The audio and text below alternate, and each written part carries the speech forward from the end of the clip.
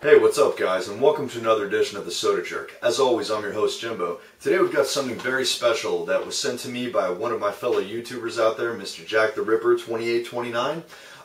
Jack the Ripper was kind enough to send me an email a few weeks back saying he was a fan of the Soda Jerk, and he asked me if I've ever heard of something called Dublin Dr Pepper.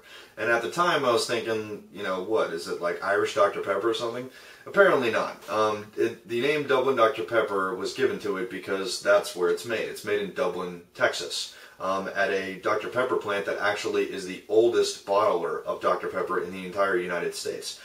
They've been bottling Dr Pepper consistently since 1891, which is actually only 6 years after Dr Pepper was created. He sent me a little bit of history on the Dr Pepper brand as well as the Dublin plant, so I'll go over this with you a little bit here. Okay, Dr Pepper itself, as it turns out, he's a native Texan. I didn't know that. It originated at a place called Morrison's Old Corner Drugstore, and it was created by a pharmacist there named Charles Alderton.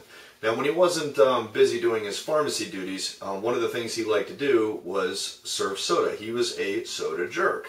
Now, for those of you not familiar with the term soda jerk and where I got the name for this series of videos that I do, allow me to elaborate.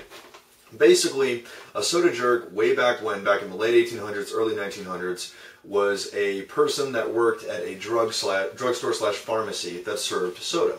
And when I say serve soda, I'm not talking about like he hands a bottle to kids. No. Back then, there was no bottled soda, at least not on a national level, or in most places, not even on a local level. If you wanted to get a soda, you had to go to the drugstore slash pharmacy and have the soda jerk make you one, because it was known as a fountain drink. And basically what that involved was a combination of things. The key ingredient in all sodas obviously is carbonated water, but they would mix everything from different fruit syrups to fruits to different creams and things like that, and sodas were basically only at the local level because they were basically, these soda jerks were more or less like bartenders for children. And what I mean by that is, you know, they would put all the ingredients together and they would make the concoction their way. So even if they got the recipe from someone else, you know, a different soda jerk or a different store, a different town, different city, whatever, they would still put their own kind of little spin on it. So since there was no kind of standard for sodas, again, there was no, you know, bottled Coke, no bottled Pepsi, none of that. This is before all that existed. This was basically the genesis of soda pop. And this guy, Charles Alderton, he basically, just in working at the pharmacy, he kind of became infatuated with the smells of the pharmacy, like the different fruit syrups and stuff that they would use at the soda fountain, and he decided to create a soft drink that tasted like that, which is kind of a cool idea. So after a lot of trial and error, you know, mixing different syrups and different concoctions and proportions and things like that, he finally hit upon a mixture that caught his fancy, and he turned it over to the owner, Mr. Morrison, to give it a test run and see if he likes it. Apparently he went gaga for it, and they eventually started letting their local constituents try it, and they went crazy for it too. And the kicker was, back then, when this whole thing began, the soda itself didn't have a name. So the locals actually started calling it a Waco, since it was created in Waco, Texas. The Waco, Texas, for all you Americans out there, you might remember that that was the now infamous site of the Branch Davidian / David Koresh incident. That kind of sucks. That's not exactly a finer point in American history, but it is kind of cool that something awesome came out of Waco, Texas too, so good stuff. So basically these kids would come into the pharmacy and they'd be like, yo, give me a Waco, you know? That's pretty cool. So, okay, so as far as the name Dr. Pepper, as far as where it came from, the owner of the drugstore, Mr. Morrison, is apparently credited for coming up with the name Dr. Pepper. There's a lot of different stories as far as where he came up with the name, but the most common one is that he named it after a friend of his who was named Dr. Charles Pepper. Which, I can believe that. You know, the dude's his friend, and he's like, you know, I'm going to name my soon-to-be world-famous, drank-the-world-over soda after you. Hey, cool. Only in America, right? Okay, so basically, Morrison and Charles Alderton started producing this stuff, and it became popular. Then eventually, some of the surrounding pharmacies in Waco, and eventually all of Texas, heard about this, and they were getting orders for it, and they would eventually buy the syrup from Morrison's drugstore. And it got to the point where the demand for this stuff was so high that they could not keep up with it and run the store at the same time. So eventually they basically sold their stock to a firm called the Artisan Manufacturing and Bottling Company, which later became the Dr. Pepper Company.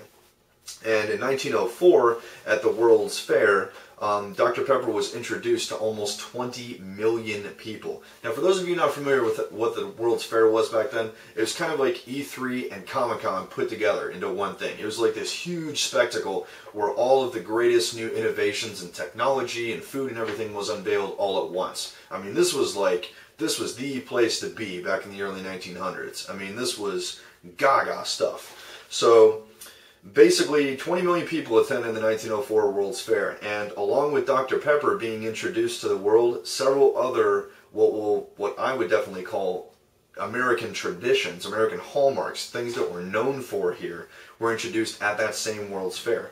Those being the hamburger, actually on a bun, frankfurters, also known as hot dogs, and ice cream on a cone.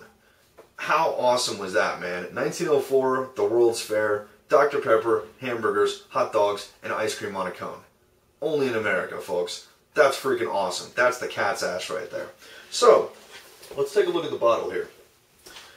Okay, I have never seen this type of bottle before, but so you can see, it's Dr. Pepper in an 8-ounce bottle. This is the same size as what's referred to as a baby Coke, but the kicker here is right on the label, it says made with imperial sugar.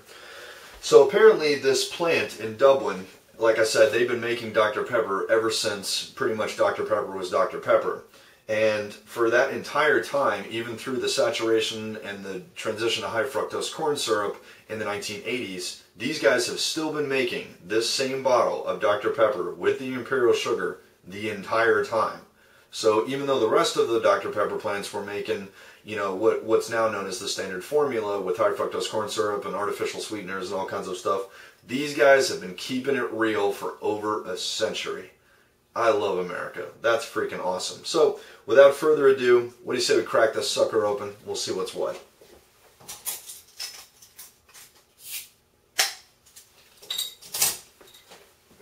Cheers.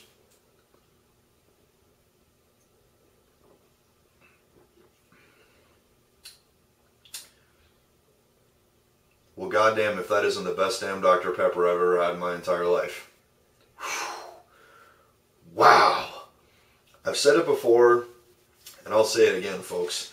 Those commercials on television from the corn industry saying that your brain can't tell the difference between corn sugar and cane sugar, they're full of shit. I can tell the difference immediately.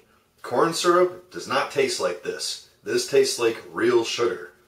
And I gotta tell you, real sugar is awesome. Let's get another pull, huh?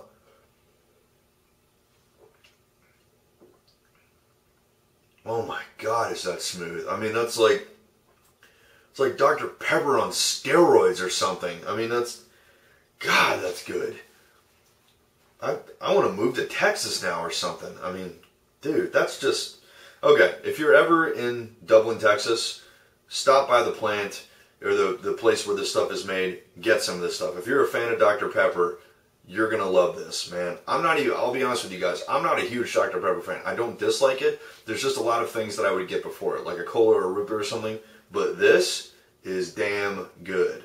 I don't think I can ever have a regular Dr. Pepper again.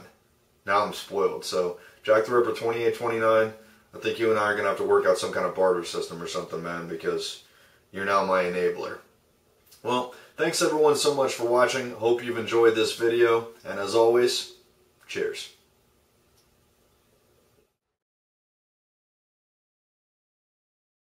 Trust me, I'm a doctor.